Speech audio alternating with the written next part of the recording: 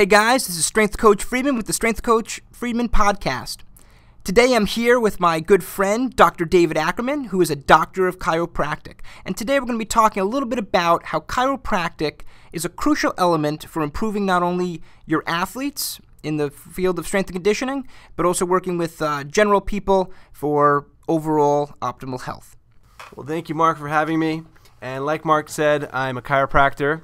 I'm also a personal trainer and a certified strength and conditioning coach. And the reason why I share that with you is because I want you to understand that I believe thoroughly in the importance of strengthening and conditioning the body. And I have all the formal training that a strength coach might have, in addition to an understanding on the importance of chiropractic and the role that it plays in our health and in the function of our athletes. So one of the most important things that chiropractic does for athletes is it helps their bodies function properly on the inside. We're so concerned with the aesthetics and with the look of our bodies that we don't think about the internal alignment, function, and biomechanics of our bodies, of the joints, and how they work together. So when we are working with an athlete, one of the biggest things that's overlooked is the function and the alignment of their spine, and that's where chiropractors come in and play a huge role. Very true, Dave, very true. I agree fully. So I just want to quickly share kind of my chiropractic story and how I first met Dave. I actually met Dave, we were working together at New York Sports Club. He was a trainer that had been there for a while. I was just starting off, and I came to him one day with an issue about my neck. I had a question for him. So as I mentioned in previous podcasts, I used to be a pole vaulter, just from a couple bad landings in pole vault, as well as doing some training at the time when I was younger and didn't fully understand proper training and proper spinal alignment when exercising. I developed some issues in my neck. I had a severe subluxation at the base of my cervical spine. And for years, probably about 6 years, I went around with literally a loose vertebrae. This vertebrae would actually wiggle when I touched it. And I had been to 3 different medical doctors. I'd been to a general practitioner and 2 orthopedics, asking them, what can I do for this? And their advice was, just don't touch it if it wiggles when you touch it. And their follow-up was, we can't do anything now, but eventually we'll do surgery and we can put some rods in if it hurts. And I'm like, what? I'm like a 16, 17-year-old kid, and this is what they're telling me. So I went on with severe pain in my neck and my upper trapezius and levator scapulae muscles. My whole back and neck was a mess for years. I was constantly trying to stretch. I'd gone to physical therapy for it, but really to no avail. So finally, working at this job, David's telling me, he's a chiropractor, he does this stuff, and I said, Dave, I have this vertebrae that wiggles. I said, is there anything you do about that? And he looks at me and he goes, of course. He goes, that's what we do. He goes, if you have a tooth problem, you go to a dentist. You have a problem with your vertebrae being out of alignment, you go to a chiropractor. And I went to Dave that first time, and my neck has been so much better since. And I continue to see Dave for about 3 times a week, starting off, and then over time I kind of weaned off a little bit. But I'm very glad that I met Dave that day, because if I hadn't, I'd probably still be having the issues with my neck that I had then today. And to be honest, I was probably on a path where I would eventually have developed bulging and herniated discs, and probably would have needed those rods in my neck, just as those medical doctors said I would. So I'm very thankful to Dave for meeting him at that time and asking him that question about my neck. But Dave will get a little more into what chiropractic is, how it works, and what it can do for you. So, taking a step back from chiropractic and speaking about the body a little more generically, as I've said in previous podcasts, joint angle dictates muscle function. The way the joints in the body align are so crucial to the proper functioning, the biomechanics of the body. If your joints are out of position, and this could be just from certain postural issues, it's going to have effect on how everything operates and functions. Poor alignment is going to equal poor function, and poor function is usually going to yield microtrauma, and ultimately could yield even acute injuries. So one way to minimize the risk of injury and improve overall performance is to make sure that our joint angles are proper, our spine is in the proper alignment, a neutral spine with the proper curvatures. Okay, the spine's supposed to have curves, but it's supposed to have the right curves in the right places. And by having all these things, we can make sure that we stay healthy and well functioning. Remember, a joint essentially is the meeting place between bones. It's almost like a blank space, you could say. And of course, there's ligaments and tendons and the muscles that all deal, and other elements of soft tissue. But think of the joint as, again, it's this almost negative space. It's this place where the bones meet, and we need to make sure that these bones meet and line up properly in order for this joint to function properly. And I've said it before, the positioning of the spine, the positioning of the joints within the spine and the shoulders are so crucial when training. It is impossible to do a strength and conditioning exercise properly if these joints are not in the proper alignment. The spine must be in the right spot, the scapula must be in the right spot, the pelvis must be in the right spot.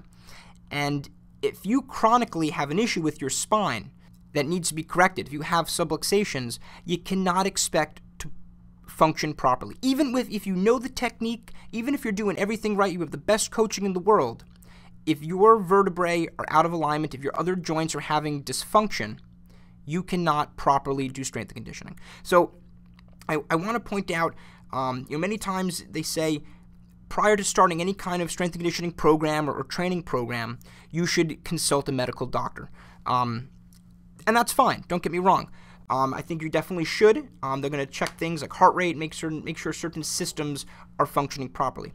However, medical doctors do not assess your skeletal muscular system, or at least not the ones that I've been to, unless you go in with a specific problem. Chiropractors do that, all right? At least a good chiropractor. So prior to starting any kind of training program, again, if we go to a dentist every year and a medical doctor every year for a checkup, why don't we see a chiropractor every year to make sure our spine is functioning properly? So I'd recommend, and I recommend this to many of my clients when they come in to see me, the first thing I do is a postural assessment. I take a look at their posture. If they're having pain, I say, you need to get this evaluated, go to a medical doctor, and if it's more joint and muscular related, I say, make sure you see a chiropractor, get this evaluated, let's find out what's going on. Do you have a herniated disc? Do you have a bulging disc? What's happening? What's causing that pain? Let's get this evaluated before we start a training program.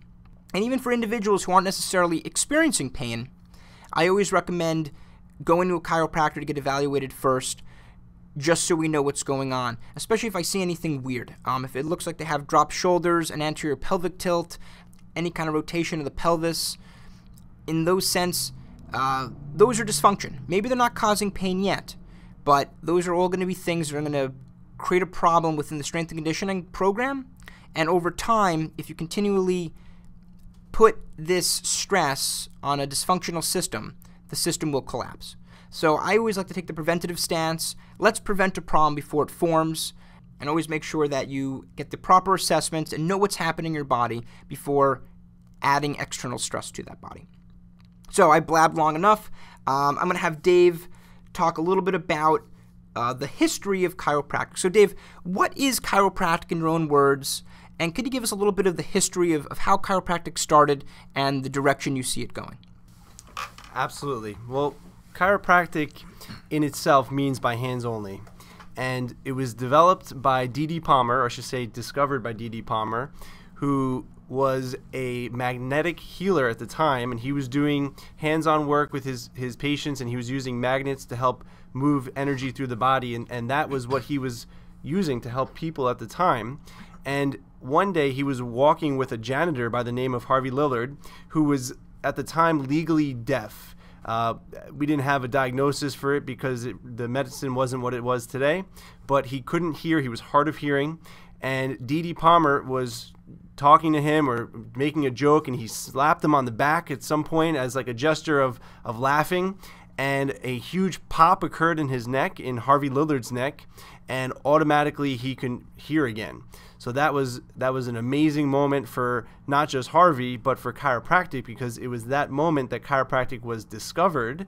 And D.D., being the healer that he was, said to himself, there must be something here. There must be a connection between the neck, where I just hit this person, and their hearing. So sure enough, D.D.'s son, whose name is B.J. Palmer, was the person who then took this information and developed chiropractic. He's the one who did all the research and dissected tens of maybe even hundreds of cadavers. They have one of the most comprehensive anatomy labs in the country, in the School of Palmer in Davenport, Iowa, because of all the dissections that BJ did. And what they discovered is there is in fact a connection between the ears and the neck, and that it was the movement of a bone at a place that relieved the pressure on the nerve that went to his ear and allowed him to hear again. So we've come a long way now, fast forward over 100 years later, and the research has been piled up to the point where we've been able to prove the efficacy of chiropractic beyond just getting people's hearing back if it's a bone out of place causing their hearing. We've now learned that there is the chance for all the bones in the spine to either come out of alignment or not function and move properly. And we coined that term subluxation. So earlier you heard Mark explain that he had a subluxation in his neck, that bone that was wiggling, and he came to me 3 times a week for a period of time after we found that bone. So you might be thinking to yourself, well, that's exactly what I was afraid of. Chiropractors, you go in for one problem, and next thing you know, they're telling you to come in 3 times a week forever. And the reality is, when you go to a dentist and they check your mouth because you had a cavity, and you've never been to the dentist before, you're going to expect that they're going to do a comprehensive dental exam, and they're going to work on the health of your entire mouth, not just that one tooth. And that's what we did with Mark. So when he came in, not only did we help the subluxation in his neck, but we did a comprehensive total body exam, and we found out that there were other areas of misalignment because he's an amazing athlete. He was doing track at the time, and he had caused some major imbalances from years of athletics and not getting adjusted. So we worked on not just adjusting his neck, but adjusting the rest of his body so that everything can function properly, because as an athlete we need the bones to be aligned properly and the joints to be getting proper nerve supply so that everything is working and firing on all 8 cylinders. So that is what chiropractic has developed into over the years. It started with a discovery, and now it's something that we're understanding is a optimal part of our health. Just like we know we need to eat healthy, you need to exercise, you need to get enough sleep, we need to be positive, we need to think positive thoughts, we need to read and educate our minds. We also need to work on our spines and keep them healthy and keep them in alignment. And that's where chiropractic plays an essential role in our health and in our strength training for our athletes and for ourselves. So Dave, we hear a lot of terms thrown around by people these days that I think really tie in with what chiropractic is. We hear things like, oh, I got a pinched nerve in my neck, or oh, I have a slipped disc. Can you explain, I guess, a little more scientifically what these things really are and what's happening in the body that's causing these things? I think, as you mentioned, that individual essentially had some sort of pinched nerve. Now, maybe it wasn't the individual that was deaf until the subluxation was corrected.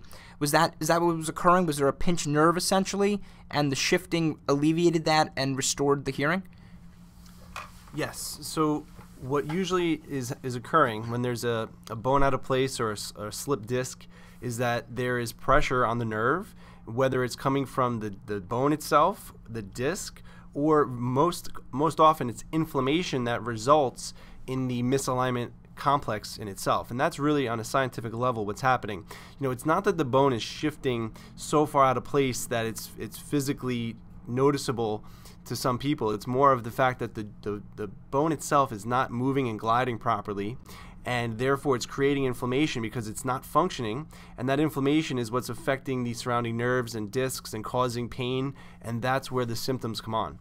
So with Harvey Lillard, there's a nerve that goes to the ear, the vestibular cochlear nerve, and that's one of the nerves that's affected from the brainstem, right at the level of C2, which is the vertebrae in your neck, and that's one of the connections that we've now found with our hearing, and that has to do with chiropractic. And very commonly when people have quote-unquote slipped discs, it's not that the disc is slipping out and it needs to be put back in. If you have a slipped disc, that's a herniated disc. That means that the nucleus pulposus, which is that soft jelly, has come out of the annulus fibrosus, which is the hard outer part of the disc. And usually when that happens, the jelly's not coming back inside the donut unless you do something to change the alignment of the spine and the weight distribution and the pressure on that disc. And once again, it all comes back to restoring the normal curvatures into the spine and restoring the proper movement patterns with these people. Because if you're in alignment but you're not moving properly, you're going to be causing weight imbalances and pressure on the nerves and discs, and that's where even the best chiropractic adjustment can't fix that. So that's where Mark comes in, and he's an expert in teaching people how to move properly and how to keep the body in alignment once I do the adjustments to put them into alignment. That well said. Well said. So, like you mentioned, the slip disc is kind of a generic term, usually referring to a herniated disc. But prior to a herniated disc, do you usually have a bulging disc? And I guess, can you explain a little bit of the progression of the disc and spinal degeneration? So what usually, how does the subluxation many times occur? And then once it's subluxed, what's the progression of spinal deformity and degeneration all the way into some of these end-stage things when people actually need to get serious surgery and have rods put in? Absolutely. Well, how does subluxation occur? We're all causing some form of subluxation right now even. Mark and I are sitting down and we're trying to get close to this microphone, so we're sitting with our heads forward in front of our shoulders are rounded forward. We're losing the normal curvatures of the spine as it is at this moment, and it's it's similar to how most people sit at their computers all day or in their cars all day. And what that does is it puts the body in a compromised position where the bones are not in their normal alignment, and over time the bones can start to shift out of alignment into that position, and that becomes their new permanent position. That changes the weight bearing on the disc, which the disc is not designed to bear weight. The disc is a shock absorber. It's a buffer in case of emergency, not to constantly hold the entire weight of your body over time. So what happens is, if the body is out of alignment and it's not corrected, it continues to wear down at the disc and causes degeneration, which is deterioration of the disc, until the point where the inner material starts to leak out, and that is a disc herniation. Before it herniates, the material will press up against the outsides and the disc will bulge. Kind of like if you take a stress ball in your hand and you squeeze it, you'll notice that the material starts to bulge to the outsides, and that's essentially what a disc bulge would be. So these are all common injuries that we hear about all the time, that I don't need to see a chiropractor, I just have a bulging disc, or I just have a herniated disc. It's not a chiropractic problem, it's a disc problem. And the reality is, if it's a disc problem, it's a spinal problem. And if it's a spinal problem, it's a chiropractic problem.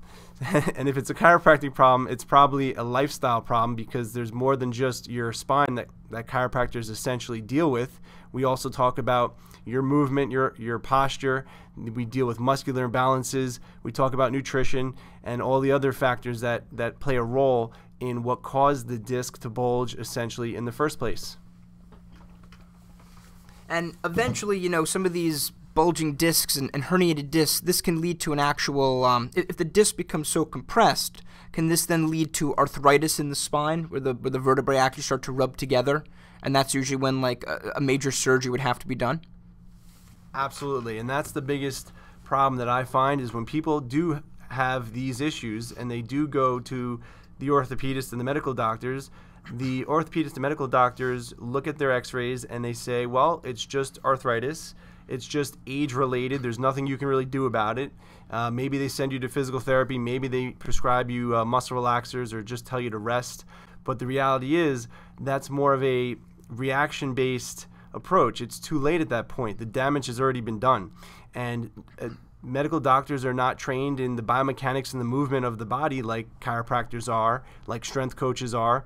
So when they look at this, they're not seeing it as the reason behind what caused the arthritis, and they don't make that connection for the person.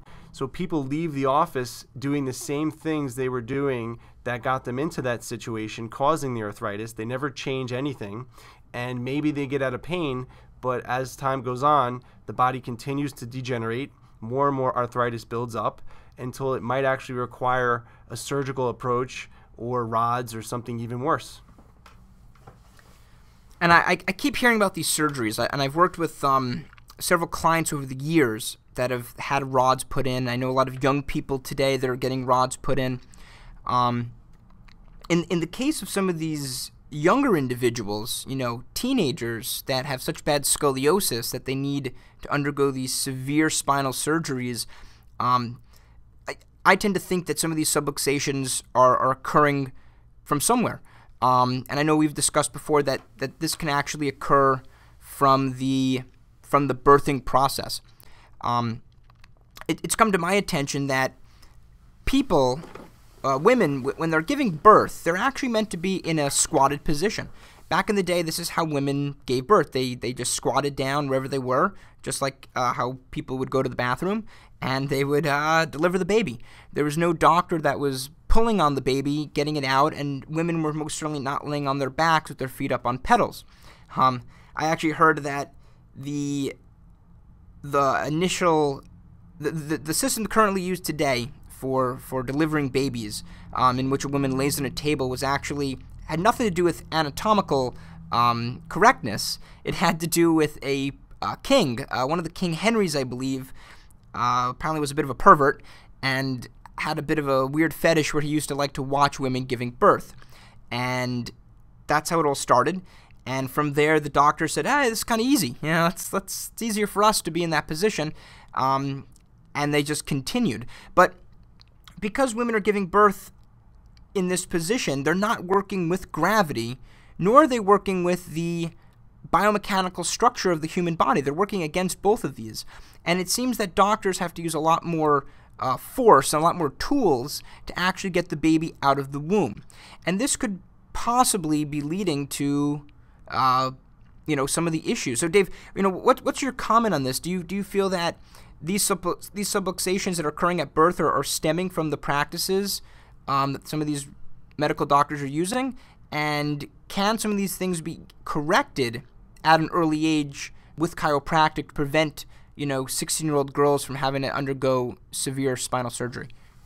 So that's a great question. And to answer that question, I want to just go back a little bit to the mother and before she has her child. So to talk about the function of the nervous system and the role that it plays in pregnant women, the nerves are what tell the uterus when to contract and help the actual process of delivering the child. It's a reflex if you think about it. It's a natural occurrence that you really don't have any control over as a woman other than to push and to breathe, but the body takes over and it does this on its own, and it's a beautiful thing. Well, now in modern times, we've either picked a day to deliver a child, not even giving the body a chance to deliver it, or we are not priming the bodies to do this natural occurrence on its own, meaning that women, if they're subluxated in their lower regions, they're not going to be getting the proper nerve supply to their uterus and to the muscles around their pelvis to when the child is actually ready to be born. It's not going to make those connections. The synapses are not going to be there to cause the reflexes at the right time. And it's kind of like the equivalent to being constipated, right? You're pushing, but nothing's happening because the nerves are not firing and the body is not doing what it needs to do to move things along. So to Mark's point, the position that we're putting women in is counterproductive if you think about it. If you're trying to get something out of the body, why would you lay on your back and work against gravity when you can be upright and let gravity and the body's natural reflex to take over? And that, to me, is essentially a natural way of delivering the child. So now we've put women in a position where they're not prepared to have a healthy delivery or a medical-free, interference-free delivery. We usually numb them with epidurals, so now their nerves are completely cut off, and they can't even have the baby naturally if they tried because there's no connection between the nerves and the uterus. And we use forceps and we use instruments to pull and yank on the child's head and twist and turn to get them out of the birth canal instead, which that force is enough to sometimes break the child's clavicle when they're trying to pull them out of the birth canal. So you can only imagine the potential for misalignment that's happening at such an early age. And that's where, to Mark's point about what can be prevented, if the atlas, which is the first bone in your spine, it's right up in the base of your skull, in between your ears, if that bone gets twisted out of position, the other 23 bones are going to form out of alignment because they're all forming underneath like dominoes. So now you think about the scolioses that are so bad, these children have rods put in their spines. Could it be from a forced delivery? I don't have the answer for that. to say yes or no, black or white, but it's definitely some food for thought. Excellent. Yes. Very good point. You never really know what's causing things, but these are definitely things that could be factors. And it's good to look at all the different factors, look at all the evidence, and then try to figure out the best things, for us to do to stay healthy as a society. So you mentioned a little bit about the atlas bone. Could you talk a little bit more about the curves of the spine and the different segments of the spine? And I think, people, they say things, oh, yeah, I got a herniation. I go, okay, well, what disc is herniated? And they're like, oh, I don't know, see something? And they don't really even know what this means. So I think the average person doesn't really know much about the spine, and I think when they do go for x-rays and MRIs, this usually really isn't well explained to them. So could you just talk a little bit about the spinal anatomy real quick? Absolutely. So spinal anatomy, if you think about the spine, it should really look like almost like a seahorse, where you have a curve in your neck, like a banana. The middle back should be going the opposite way of your neck curve, and your lower back should be curving in the same direction of your neck. And these curves are essential because they support the weight of your body. Your spine itself can hold an enormous amount of weight, and the discs are there to just buffer the weight when you come out of these curves. And that's when we get into trouble. So when people have herniated discs, there's a very good chance that they have a misalignment in their spine, and that's compressing the disc, and that's what's causing the herniation. And once we restore the normal curves back to the spine, we can take the pressure off those discs and prevent any future injury. So just to get a little more scientific, the neck segment, that is considered the cervical spine, correct? And that contains 7 vertebrae. And then we have the thoracic spine, which is the part where the rib cage is attached, the ribs attach and form the rib cage. And then from there you get the lumbar spine, and that's that curved lower back. And then technically we have the sacral spine, which is the sacrum, and that's what attaches to it's part of the pelvis. And then we have the coccyx or tailbone, correct? Yes. But those bottom vertebrae are non-articulating. So there's usually about 33 vertebrae. Sometimes people get 31 or 34 or 32 or 34, but they're not all articulating, correct? Right. So like Mark is saying, when we're born, we have more vertebrae because the sacrum has 5 segments that then fuse over time as we get older. So that's where we end up with 24 at the end of the adult fusion when we're fully developed, with the 7 cervical, 12 thoracic, and 5 lumbar. And then you also have the pelvis, which is made up of the ilium, the ischium, the pubis bone, and then the sacrum and the coccyx. So these bones all work together, and the biggest part of it is I explain to patients is it makes up your spine. It's essentially one unit at the end of it all. It's just like your teeth, right? You don't think of your teeth as one tooth compared to another. When you brush your teeth, you brush all of them. So when you go to a chiropractor, we check your entire spine. We want to make sure that everything is working together, and if you have a subluxation in your back, it can affect your neck because it's all connected. It's a chain link, if you will, and that's where chiropractors look at the whole body and how it all functions together. So an issue I hear a lot of people having these days is sciatica. And from my understanding, this sometimes relates a little bit to the SI joint, the sacroiliac joint. So you can talk a little bit about, what the sacroiliac joint is, how it functions in terms of strength and conditioning. I know there is movement in that joint. That's why it's not totally fused, and that very little bit of movement is actually quite crucial for the transfer of energy when generating rotational power in the transverse plane. So if you could talk a little bit about the SI joint, and then I guess some of the related issues or unrelated issues as well, stemming from sciatica. Absolutely. So like Mark said, sciatica is one of the biggest problems that we have with athletes and just people in general. And a lot of it, I believe, stems from 2 things. From 1, the fact that we sit way more than we were designed to sit, and 2, that we don't have the proper hip mobility and glute activation that we need, and it all really comes back to the same first problem, which is sitting. So the SI joint is the sacroiliac joint. It's the joint between the sacrum and the ilium. So think of it as where your tailbone meets your hip bones, and then you have your sciatic nerve exiting out between those 2 bones, and there's a muscle that that travels across between the two bones as well, which is the piriformis muscle. So this is almost like a Bermuda Triangle, if you will, because it's where a lot of different bones and nerves and muscles come together. And if you factor in that we sit all day, which potentially causes subluxation in this joint, or it can create movement inefficiencies in this joint, it's also going to set us up for other imbalances elsewhere. So it really, in athletes, becomes a potential huge problem when we're trying to do compound movements that involve the SI joint, because if the SI joint is not aligned properly or the muscles around it aren't firing properly, then when you try to do a compound movement, whether it's a squat, a deadlift, or even a rotational movement, which definitely involves the SI joint, then you're going to have irritation on the joint itself and ultimately the sciatic nerve, which exits out of the joint. And when the sciatic nerve is aggravated, it becomes inflamed, which is going to be very painful, and it's called sciatica. From the strength and conditioning perspective, the ability to generate power in the lower body and then transfer that force, that energy, up to the upper torso is so crucial for so many sports. Many of our striking sports, martial arts, MMA, boxing, as well as any sport that requires quick movements or kicking, football, soccer, this part of the body is so crucial, and being able to have that proper hip lockout and that proper transfer of energy within the sacroiliac joint really is an important factor for making sure that you don't have energy leaks, making sure that energy flows effectively. So when we do exercises like the Olympic lifts, granted this is more in the sagittal plane, so there's not as much of a rotational factor, well, no rotational factor really, it still comes in with the same process. If there is dysfunction in that part of the body, the pelvic floor is so important.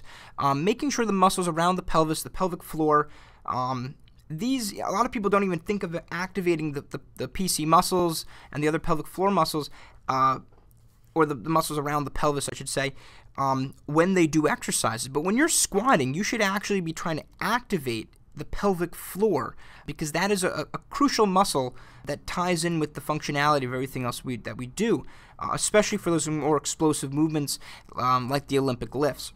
So when doing the Olympic lifts, you want to make sure you're creating that proper intra-abdominal pressure and that proper activation of the muscles around and within the pelvis in order to create the proper energy and make sure the energy from the lower body transfers up. But if we have different dysfunctions in that part of the body, if you have a rotated pelvis, pelvis that's slanted, your SI joint is out of alignment, this is all going to interfere with your ability to generate power. So again, many times as strength coaches, we look at the output. We go, okay, well, this person can do this much weight, so that means they must be functioning this well. However, if there are these subtle issues within the body, you're going to have massive energy leaks, and you can also be doing a lot of damage because these joints are not properly functioning. The whole idea of old age, oh yeah, when you get too old, your joints wear down. Well, that's not necessarily true. Granted, yes, as you get older, there's greater, the body loses some of its resiliency. I will agree with that. But there's plenty of people that are in their 30s, and they're suffering from issues in their knees that some people in their 70s and 80s don't even have. So then it starts to beg the question, is it so much the age that's the only factor, or is it how long you've been doing something wrong?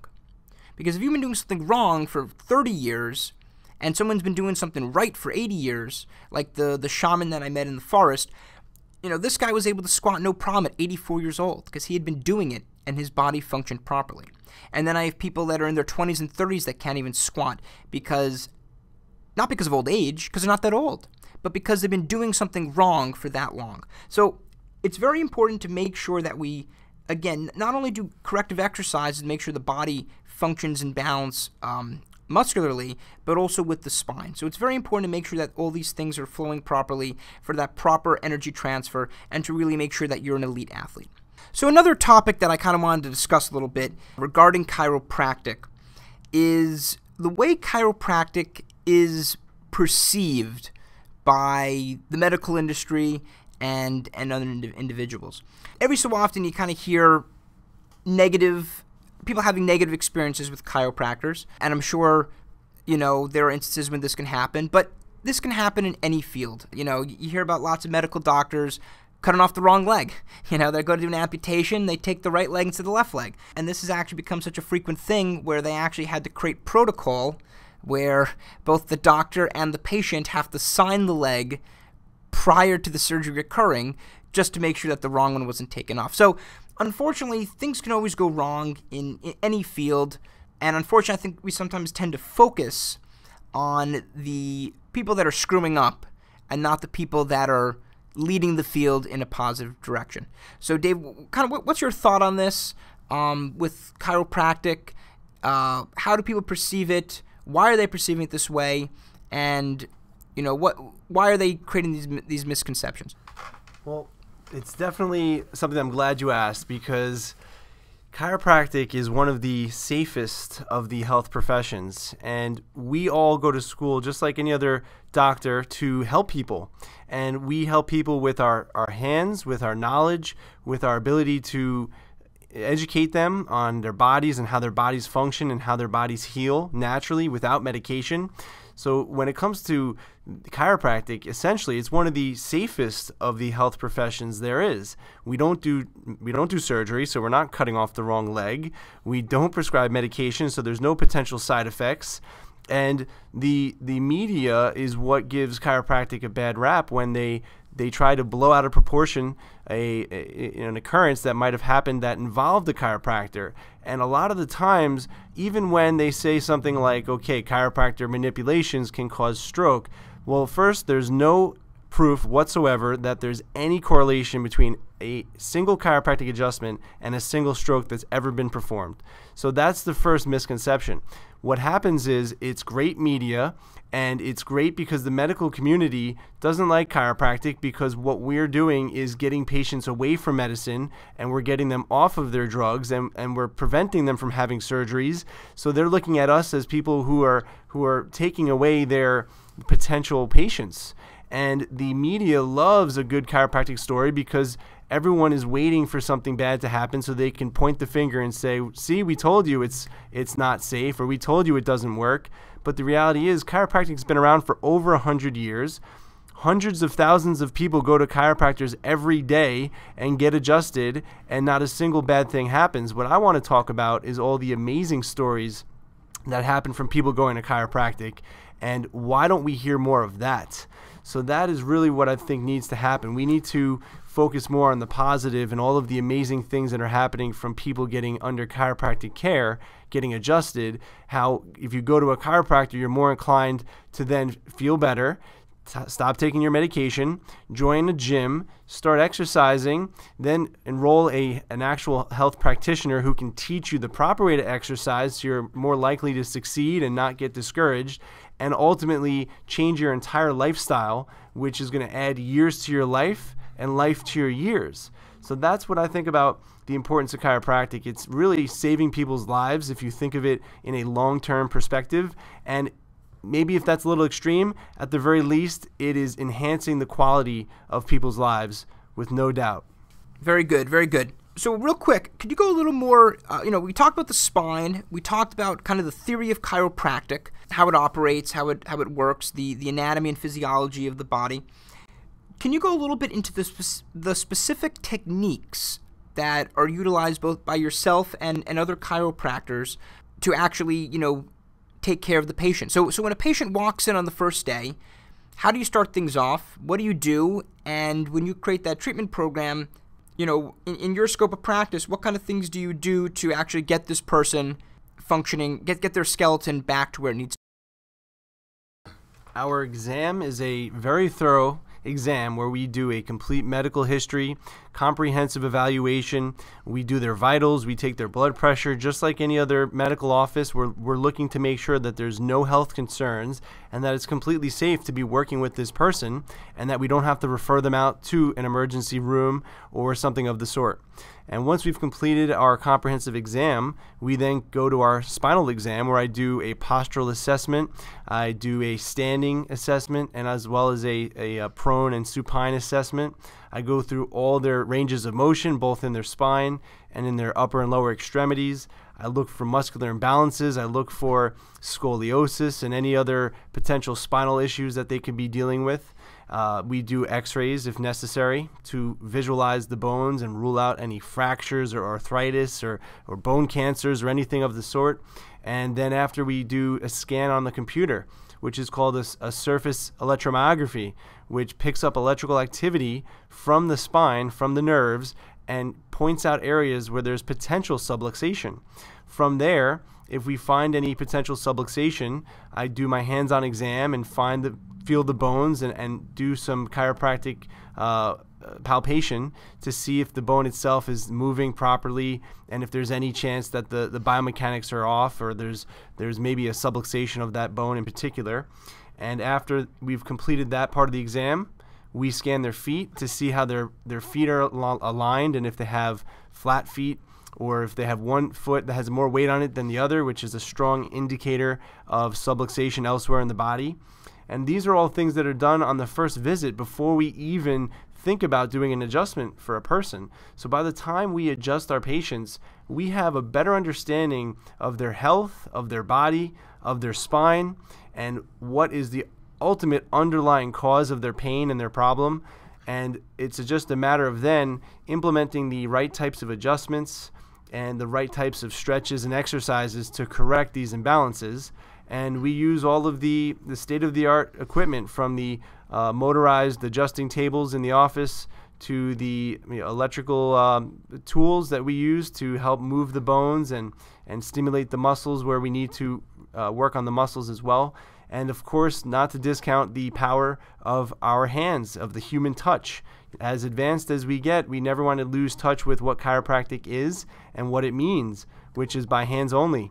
So we always want to make sure that every one of our patients gets that human experience, because at the end of the day, medicine is taking away that human experience, and that is where a lot of the healing occurs.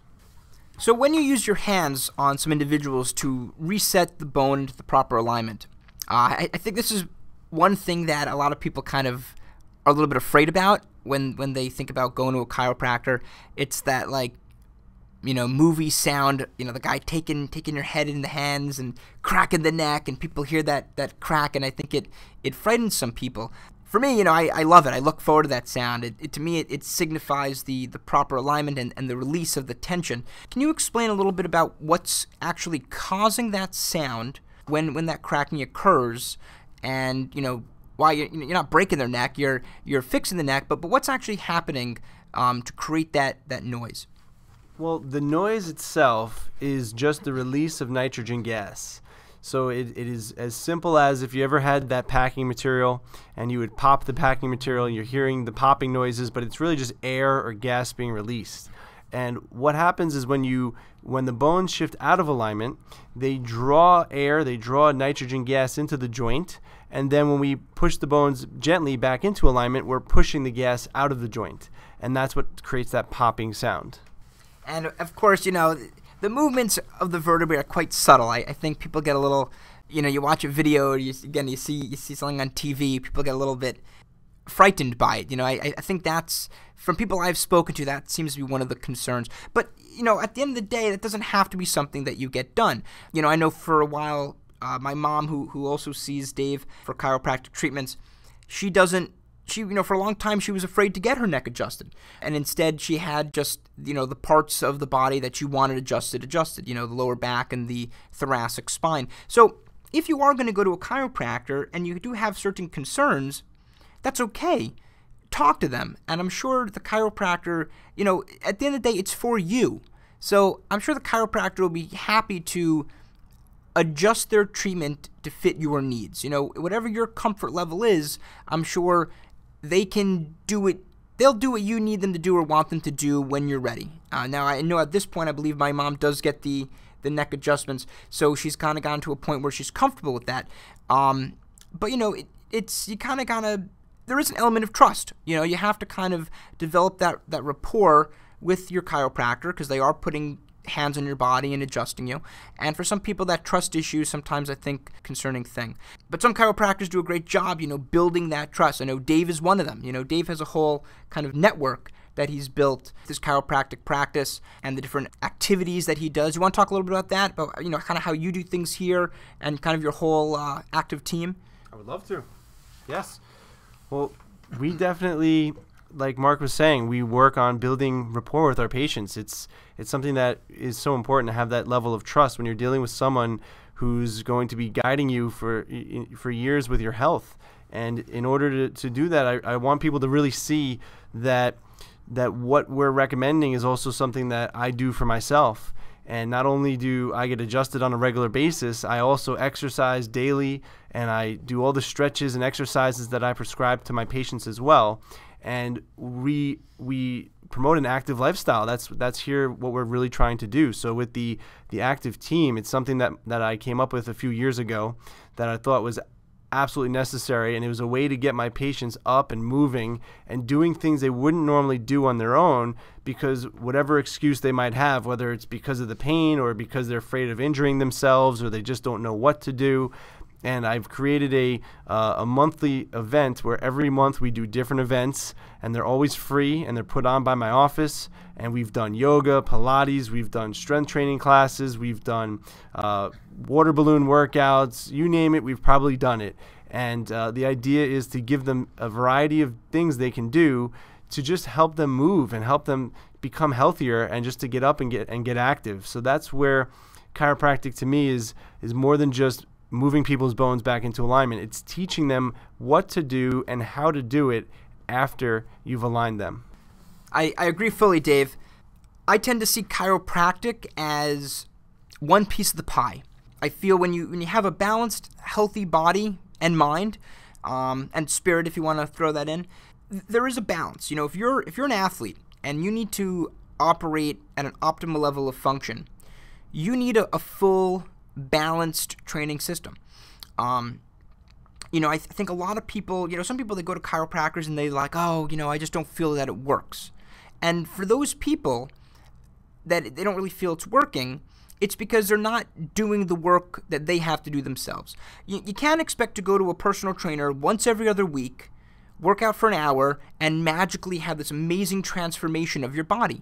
It's not going to happen. You have to do the work. A personal trainer, they're the guide, okay? A coach, they can guide you. They can train you. They can do so much. But if you go home and the rest of the time that you don't spend with them, you're not doing what you need to do, you're not going to get to the level that you want to be.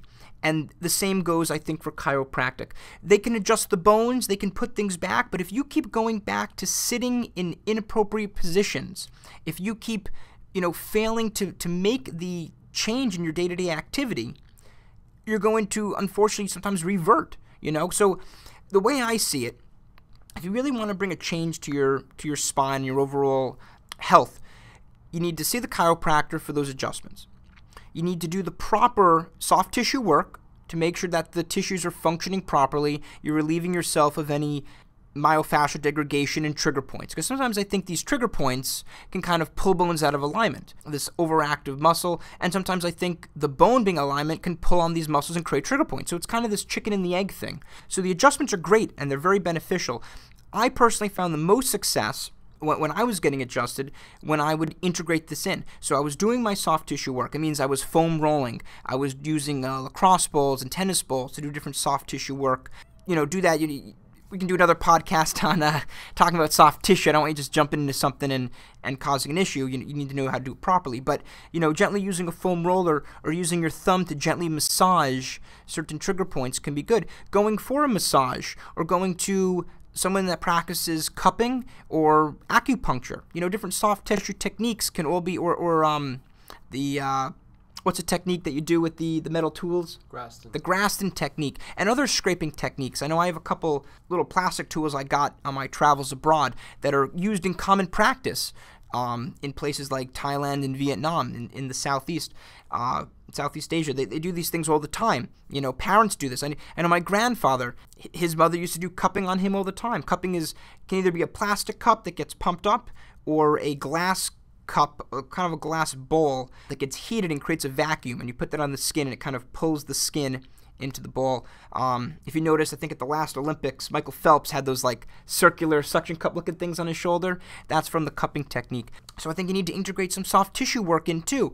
I think doing your exercises, I think having proper dynamic warm-ups. I sometimes call them corrective exercises, but at the same time, I think all exercises you should be doing should be correct. So we really shouldn't even have to say it's corrective. If you're doing an incorrect exercise, then you just probably shouldn't be doing it. So doing exercises to not only mobilize the body properly, static stretches to improve proper flexibility at the right times. Remember, we want to do this more post-workout, and just having the proper strengthening exercises so that once you got your spine in the right position, you're strengthening those muscles, you're getting them to activate properly in that position. And I know, Dave, you have a lot of your patients hop on the vibrational platform post-adjustment to get those muscles firing, get those nerve endings firing and causing those muscles to contract involuntarily to kind of cement the adjustment that's just taken place. So I'm a believer in chiropractic. Do I think it's a magic fix? No, nothing is. All right. Anyone that tries to sell you on some magic fix, whether it's a personal training program or some fancy method, there is no magic fix. But if you have the proper balance of these different systems and you integrate them properly, you can have magical results. All right. So there's no magic fix, but you can really get great results if you have this proper balance of everything together. So one thing I want to talk about real quick is some of the specific spinal deformities that can come about. So we talked a little bit about scoliosis and issues with that, but I want to have Dave talk a little bit about forward head posture. So when the cervical spine kind of loses its natural curvature, and a little bit about lower cross syndrome, so that severe anterior pelvic tilt. We can also talk about the posterior pelvic tilt and how that affects the spine, why some people, get pain in their backs when they're squatting, and, you hear people like, oh, I threw out my back and all these things. Was that really an isolated incident, or was that just finally an acute occurrence from years and years of dysfunction and problems that have been going on in that body? So Dave, you just talk a little bit about some of those imbalances and how you remedy them. Sure.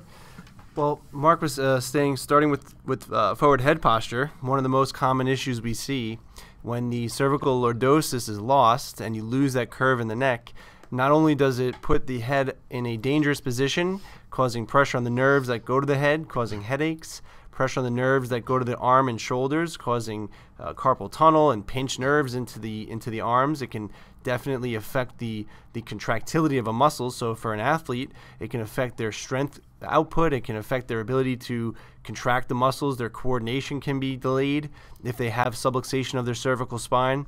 So these are all things that must be corrected. From a scoliosis perspective, when you lose the cervical lordosis and you lose that curvature of the spine, it's a dangerous thing, because then it opens up the vertebrae to start deviating to the right and to the left, and also allowing them to rotate, which is the beginnings of a scoliosis. So in other words, if you want to prevent your spine from becoming curved in the wrong ways, you need to get the correct curves in the right ways. I'll say that again. If you want to prevent your spine from curving in the wrong ways, you need to put the correct curves in the right way. So that's essential when it comes to the neck and the curves of your spine. And lastly, lower cross syndrome. We all are guilty of it. We sit all day more than we're designed to sit, and getting back to almost how women are delivering children the wrong way, we're also sitting the wrong way. We weren't designed to sit on these static chairs. We'd be getting eaten alive right now by some wild bear or something if we were to sit in the same position for more than an hour at a time. And what happens is when we're sitting, we're in a hip flex position. Our hip flexors become contracted and shortened, and then our lower back, our erector spinae muscles overactivate, which creates this imbalance. So now these muscles are tight, and then they shut off the opposing muscles. So our glute maximus cannot fire, and our transverse abdominis cannot fire. And those muscles are the supportive muscles that we need to keep our trunk upright. Like Mark was saying earlier, transverse abdominis makes up the part of your pelvic floor, and without that, you can't perform an explosive movement. And without your glutes, then you can't do anything, because the glutes are the largest, most powerful muscle of your body, and without your glutes, you can't perform as an athlete. You can't even get up out of your seat without your glutes. So lower cross syndrome is something that we see every day. The best correction for it, first you have to start off by releasing those tight or inhibited muscles, the hip flexors and the lower back erector spinae. Second, I would also recommend to not overlook the structural component, the alignment of the pelvis, the alignment of the spine. So please don't think that you can correct these things without consulting a chiropractor as well, because there is a structural component like we just talked about in this podcast. And lastly, you have to activate the inhibited muscles. You have to do exercises to get those glutes firing and do breathing exercises to get that transverse abdominis muscle firing. And do your due diligence to prevent lower cross syndrome from reoccurring, because just after correcting it doesn't guarantee that it's never going to reoccur again if you're sitting all day or you're moving with poor awareness. You know, if you're not aware, or if you're not being conscious of your posture while you're moving, it's very possible to resort back to your old alignment.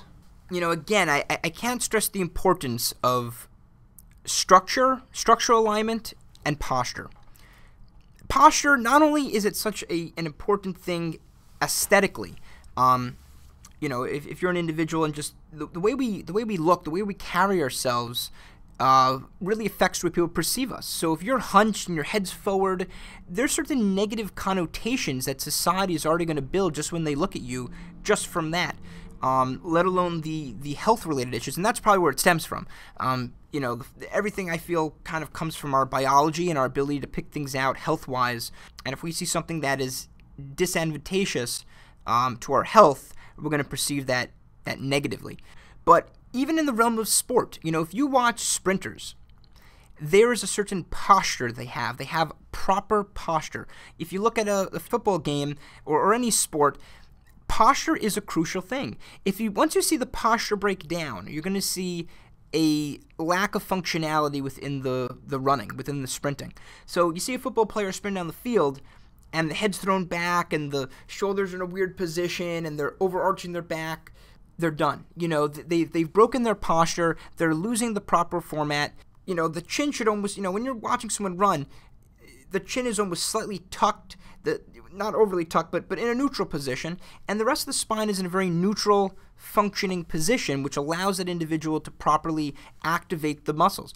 If you have a severe anterior pelvic tilt, which ties in with lower cross syndrome, your abdominal section is going to be disengaged. Your rectus abdominis is overly stretched. Now your erectus spinatus muscles are overly contracted, and right there it's throwing off your entire core. So you can't even properly train your core and actually develop the muscles properly, or build the six-pack that so many people want, if you can't even get your pelvis into that neutral or slightly posterior position. Now, I'm not saying you want to walk around with the posterior pelvic tilt. That's a whole separate issue.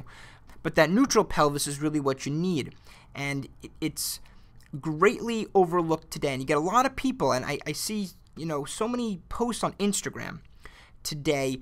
You know, we're in the era of, you know, especially with women, you know, everyone wants to be thick. You know, that's like the new culturally acceptable term. You know, every girl wants, not every girl, I don't want to generalize, but many women want to build up their butts. You know, for a while it was a smaller butt that people wanted, and today it's like, I want the big booty.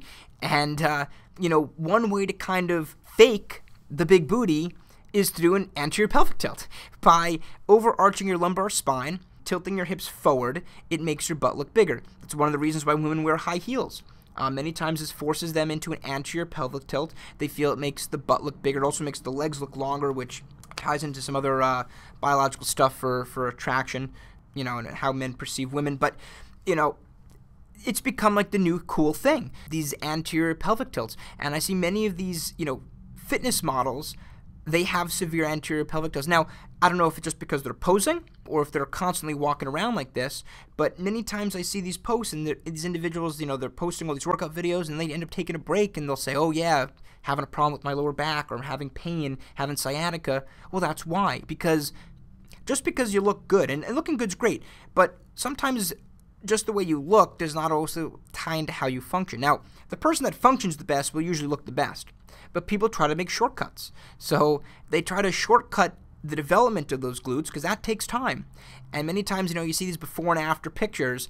If you actually look, the muscular size did not change very much. It was the way they were posing that changed. In the first one, they were in a different position. Now they're doing an anterior pelvic tilt, and now everything looks bigger. And again, we see this in the bikini competitions. If you watch bodybuilding, one of the things when they're up there doing some of their poses, they're very much tilting their pelvis anteriorly. So you know what? If you're a model or you're a bodybuilder and you do the pageants, is it ideal for you in the long term with your training to have an anterior pelvic tilt? No. If you make your livelihood by posting pictures on Instagram, you got to do what you got to do. I'm not gonna discredit that. If that's your choice, go for it. I'm not here to tell you not to do it. But for an athlete whose objective and livelihood is based on their function, I greatly encourage you to think about the importance of your spinal health. It doesn't matter just how good you look in your uniform, it matters how you perform in your uniform. So you want to make sure that you're playing well. So if you're doing things in the gym that are causing this anterior pelvic tilt, many times these are created by people, partly because of our chairs. We're not meant to sit in chairs, we're meant to squat. I always go back to the example of this village I was in, Borneo. They didn't have chairs, they didn't have couches, they didn't have tables, they didn't have high toilets. Everything was on the floor. You sat on the floor, either cross-legged or in a squat. And they were people in their 80s. This 84-year-old shaman would just drop into a squat better than I could. He would sit there, he would eat a meal, he'd smoke a cigarette, and this guy had no problem because he had to do it every day. In order to go to the bathroom, he had to squat. So most of these ailments that we've created in our bodies, we created on ourselves. We shouldn't need personal trainers or dietitians or chiropractors or strength coaches. In a perfect world, people would be able to take care of this on their own and not have these problems. But, we are where we are and we're doing what we can to resolve it. But at least from your own standpoint, if you're a coach listening to this, think about this for your athletes. Do a postural assessment. See if there's an issue or a potential issue and refer them to the person that, a chiropractor or other practitioner that can get these things taken care of before it becomes more of an issue. Same thing if you're an athlete. Think about your health. If you're squatting continuously with an anterior pelvic tilt and you're not properly activating, creating intra-abdominal pressure when you're squatting, that's a problem. You might not notice it, but that's going to be creating an issue in the long term. So always think ahead and always think about how you can remedy these situations before they become something negative. Because you don't want to be the person that you're a great athlete, you're doing well, but because your back's hurting you, because you're squatting improperly, now you can't play and you lose that livelihood. Or you end up with a severe injury you have to deal with the rest of your life. So a lot of things going on here. Chiropractic, important stuff. I recommend it. I definitely think you should look into it and see if it's right for you. I'm not going to blindly send everyone to a chiropractor, but if you feel that's a decision, it can't hurt to get an evaluation and see what's going on. It's amazing Dave was talking about some of the ways that he evaluates an individual. It's amazing what those x-rays and what these other sensors can pick up. He gives me printouts and it shows exactly where the nerve irritation is, and it correlates many times to how I'm feeling. One of the most amazing things was looking at the x-ray and actually being able to see my vertebrae rotated, tilted, and just out of alignment. To actually get that visualization as to what was going on for me was huge, and it allowed me to do different stretches and things to try to remedy it to some degree in conjunction with the adjustments and the other work I was doing. So it's definitely an interesting thing. I think chiropractic made a lot of big strides, back from the old day of the chiropractor putting you up against the wall and cracking your back, and you hear some of these stories.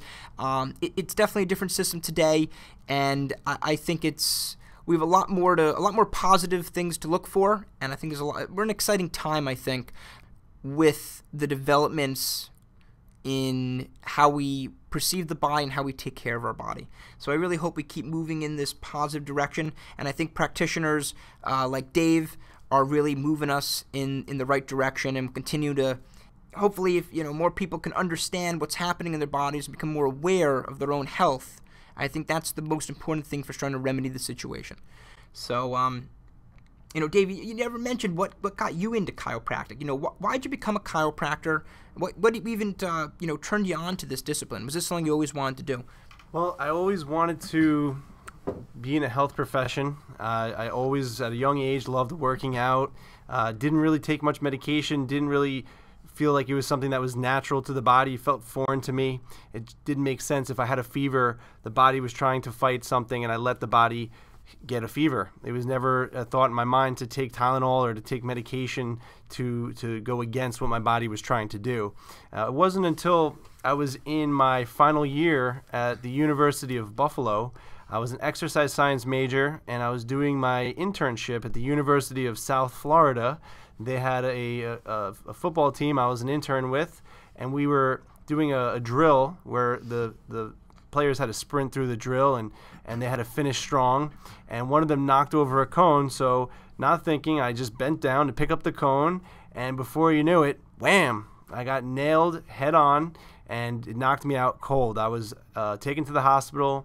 They did x-rays. I think they even did an MRI. They couldn't find anything wrong with me, and I thought I broke my neck. I thought I thought I was paralyzed because I couldn't move my right arm, and I thought that if they couldn't help me, then I was going to have to live like that the rest of my life.